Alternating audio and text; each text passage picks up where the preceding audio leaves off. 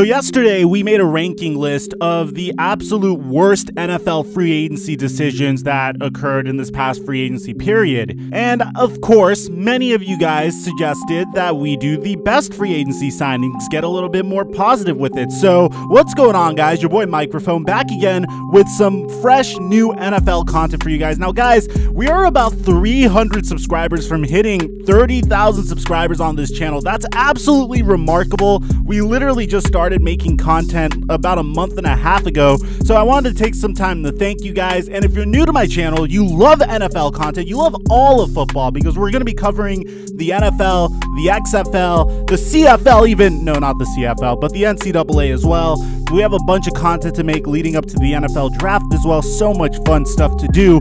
Make sure you take a moment to drop a like on the content to help the channel to continue to grow. Subscribe and turn on notifications so you never miss a bit of this NFL news. Furthermore, I'm going to be doing a cool little stream that we tried last night. It's probably the most success I've had streaming thus far, and we're pretty much just going to be chilling later on tonight on Twitch. If you're up at like 9 p.m. Eastern time and you're bored out of your mind, you want to just come by and watch me react to some videos and just talk to the chat and communicate with you guys. This is a phenomenal way to also suggest video ideas to me. Then my Twitch is in the description down below, twitch.tv/FlightMike, and of course all the rest of my socials are in the description down below, as well as my TikTok at the Flight Mike. Now, starting off at number 12 is the Panthers signed Teddy Bridgewater to a 3-year, $63 million contract. And look, I understand there's a part of me that is a little bit skeptical about this signing, which is why it is rated so low. And it has nothing to do with Teddy Bridgewater. It has nothing to do with the Panthers. As a matter of fact, I applaud them for getting rid of a regime that was consistently looking like they were going to be mediocre. With all due respect, I really like the idea of Cam Newton commanding the offense as the quarterback and Luke Kuechly being the captain of the defense.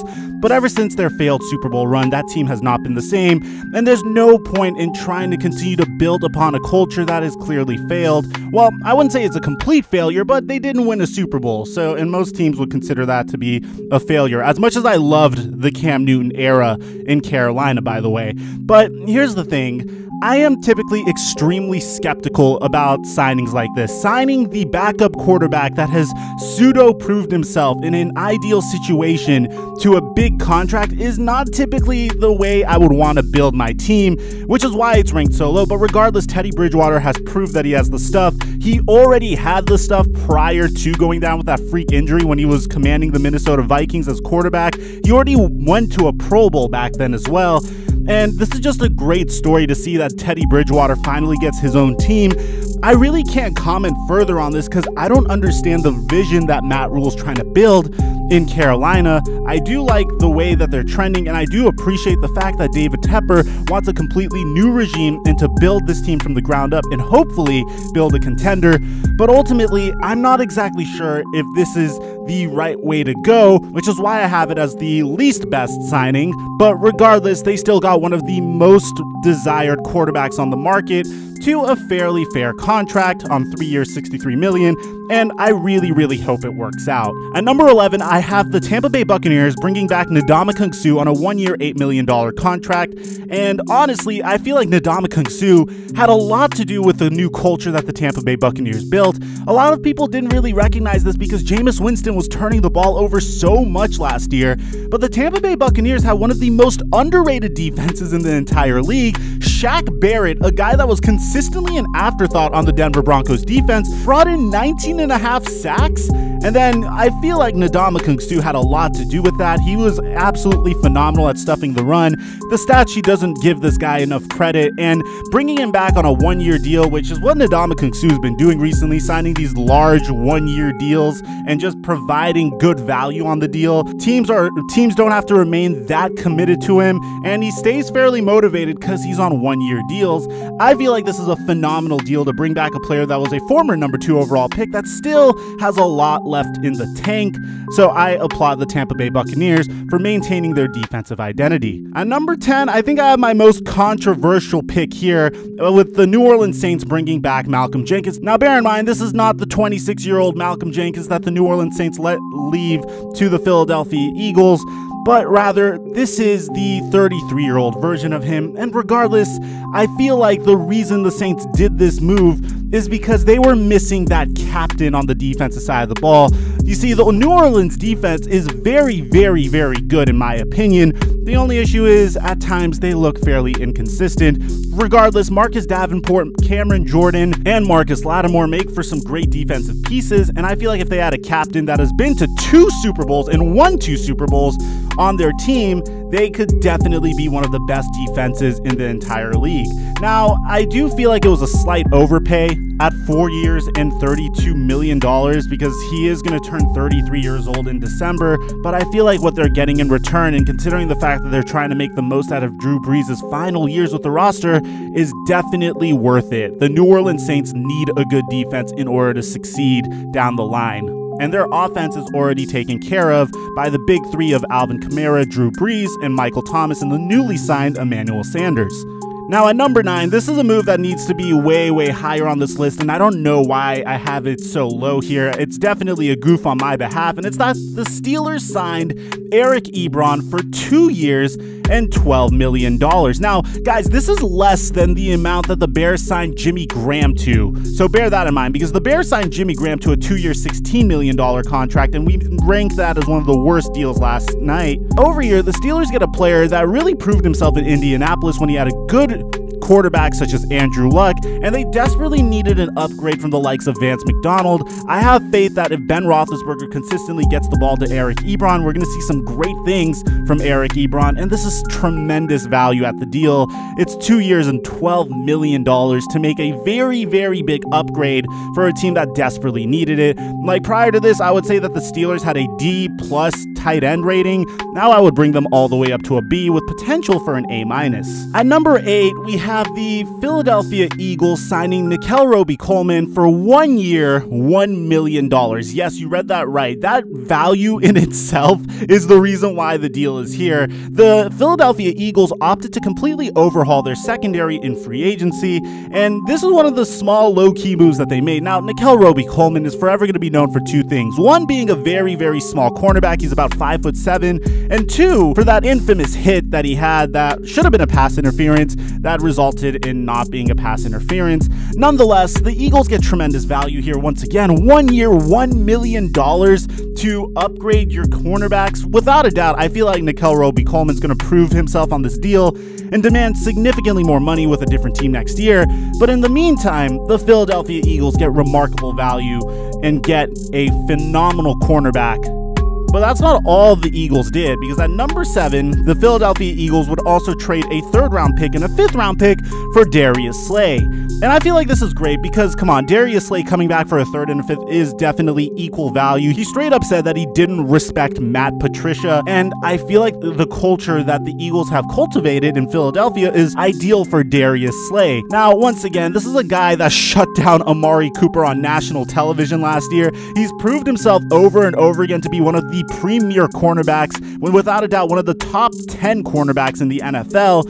And I feel like if he plugs in and fulfills his potential with the Philadelphia Eagles, then this Eagles defense could turn the clock back to where they were in 2017, although the loss of Malcolm Jenkins is going to sting a little bit. If this doesn't turn into Nnamdi Asomugha Part 2, I expect the Philadelphia Eagles to be the team to beat in the NFC East, and this is coming from a Dallas Cowboys fan. At number 6, we have the Indianapolis Colts signing Philip Rivers to a 1-year, $25 million deal. Now, I know this could be controversial because I know a lot of Colts fans said they absolutely hated this move, considering the fact that Philip Rivers was literally throwing wide open passes to the opposing team last year. He clearly lost a step, and you could make the argument that he is past his prime. But the fact of the matter remains that the Indianapolis Colts gave Jacoby Brissett a chance, and he's a good game manager, but he's not a Super Bowl winning quarterback. And as good as the Indianapolis Colts defense is, it's not a defense that could carry them to a championship. It's not like the type of defense where you could have Rex Grossman at your quarterback and make it to the Super Bowl like the Chicago Bears did over 10 years ago,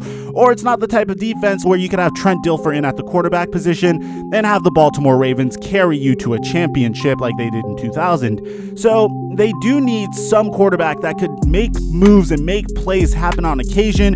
A 1-year $25 million deal is completely low risk, and the Colts can afford this risk. They have a great defense, and if it flops, then they could be competing for Trevor Lawrence next year. It's Super Bowl or bust, and what the Indianapolis Colts are expecting Philip Rivers to do is hopefully do his best to imitate Brett Favre and Randall Cunningham in the latter part of their careers. Although with better results, both of those players came within a play of making it to the Super Bowl. So I also believe in Frank Reich as a quarterback. He has proven to be extremely effective with quarterbacks that can air the ball out. So I think that this is a good move. But again, this is a move that could completely blow up in their face. Once again, it's boom or bust.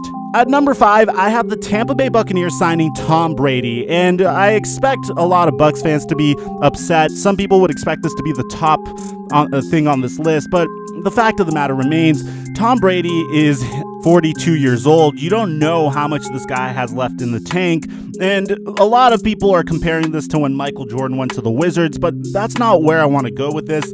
My issue is the Tampa Bay Buccaneers still have a lot of holes to fill. That offensive line isn't the most prettiest looking offensive line. That pass rush is fairly efficient, but their corners and DBs definitely need some help, and they could also use a better running back as well. Regardless, this is still a huge upgrade over Jameis Winston. Jameis Winston literally turned the ball over 30 times just through the air by throwing interceptions. Tom Brady took 4 years to hit that mark. So regardless, they're going to have a quarterback that could hold on to the ball and be significantly more efficient in moving down the field, and that in of itself deserves the number 5 spot. But I don't think that the Tampa Bay Buccaneers are a Super Bowl favorite. They still have a lot of work to do in order to get there, and fortunately for them, they still have an NFL draft. But still, Tom Brady plus Mike Evans plus Chris Godwin and Bruce Arians should make for some very interesting TV.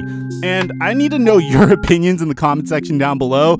Would you draft Tom Brady for your fantasy football team? I don't know. I'm kind of on the fence here. At number 4, I have the Baltimore Ravens getting tremendous value by trading only a 5th round pick for the ageless Calais Campbell. And Calais Campbell has been a beast for his entire career. He has yet to produce a season where I literally look at him and say, wow, is he going to be okay? Is he slowing down? He's been doing this for 11 years, and giving up only a 5th round pick for a pass rusher that produces at this rate is a phenomenal value. At this point of his career, he's only 33 years old. He's been in the NFL for 11 years. Calais Campbell already has 88 sacks. In 2017, he had 14.5 sacks, and in 2018, he had 10.5. I expect his production to be more where it was this past year with Jacksonville, where he had 6.5 sacks, but I do believe in the Baltimore Ravens defense a little bit more than the 2019 Jacksonville Jaguars, and I feel like if the Ravens get Calais Campbell some additional help,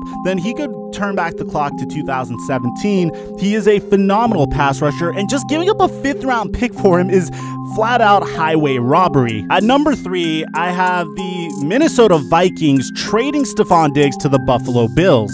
So to put things in perspective, the Bills pretty much had to give up the number 22 overall pick this year, a 5th round pick this year, a 6th round pick this year, and a 4th round pick next year to get themselves Stephon Diggs. But you have to understand that this year's NFL draft is absolutely loaded with wide receiver talent. The Minnesota Vikings get to unload Stephon Diggs' hefty contract onto the Buffalo Bills, and they still could draft a wide receiver this year to put alongside Adam Thielen, and they could pretty much develop that new wide receiver very slowly. And this is a very deep wide receiver draft. I say it in practically every video. I feel like the Minnesota Vikings literally handled the Stephon Diggs situation phenomenally. He was festering and he was annoyed, and every NFL team apparently seemed to know that Stephon Diggs really wanted out of Minnesota. And at the end of the day, they got tremendous value for a very good player. So I have to tip my hat off to the Minnesota Vikings. Getting a 1st round pick, a 5th round pick, a 6th round pick, and a 4th round pick for a wide receiver that you just gave the bag to 2 years ago is a phenomenal deal. They could draft his replacement, and the replacement could be either better and have way less of a temper, and on top of that, that replacement will be significantly cheaper. So hats off to the Minnesota Vikings. That was a phenomenal deal for them. At number 2, I have the New Orleans Saints somehow bringing back Drew Brees for 2 years on a $50 million contract. And the reason why this is ranked so high is Not only did they get Drew Brees to agree to come back, but they got him to agree to come back on a below market deal. This is essentially what Phillip Rivers got, and Drew Brees definitely deserves way more than this, but you could tell that this guy is hungry for another Super Bowl, and he'll do whatever it takes to retire with a Super Bowl championship. I have to tip my hat off to both sides here. I feel like Drew Brees said, okay, I'll give you guys a discount so you could get me additional help, and the New Orleans Saints were able to convince Brees to come back with their culture. They've been so close to winning the Super Bowl lately, or getting to the Super Bowl lately. It literally breaks my heart whenever I see them not make it to the Super Bowl, because they always lose in the most heartbreaking of ways. But hopefully this could be their year, and they have 2 more years. I think one of those years is he could void if he really doesn't want to play anymore, but they have 2 more years with Drew Brees, hopefully, to win him 1 more ring. And the number 1 spot on this entire list is the Arizona Cardinals stealing DeAndre Hopkins from the Houston Texans. And I think this is like the 3rd time I talked about this trade. I could go on and on about this trade though. All the Arizona Cardinals had to part with was a 2020 second round pick, a David Johnson, which they happened to bench, and a 2021 4th round pick to get themselves a true top 3 wide receiver in the NFL and to get Kyler Murray some additional help. Furthermore, if the Arizona Cardinals wanted to, they could draft another wide receiver in the NFL draft, which I expect them to in the 2nd or 3rd round, and now they could spend that 8th overall pick trying to build up that offensive line to protect Kyler Murray so he doesn't have to be running all around the pocket to make plays this year. I expect Kyler Murray to make a huge step this year as a result of this trade, and I really hope, for the sake of Deshaun Watson, that Bill O'Brien gets fired or they do something, because I am literally watching Deshaun Watson get wasted away in Houston, and he deserves better than this in my opinion. Now, let me know in the comment section down below if there are any players or signings that I omitted, and aside from that, I'm your boy Mikerophone, and I'll catch you guys in our next upload.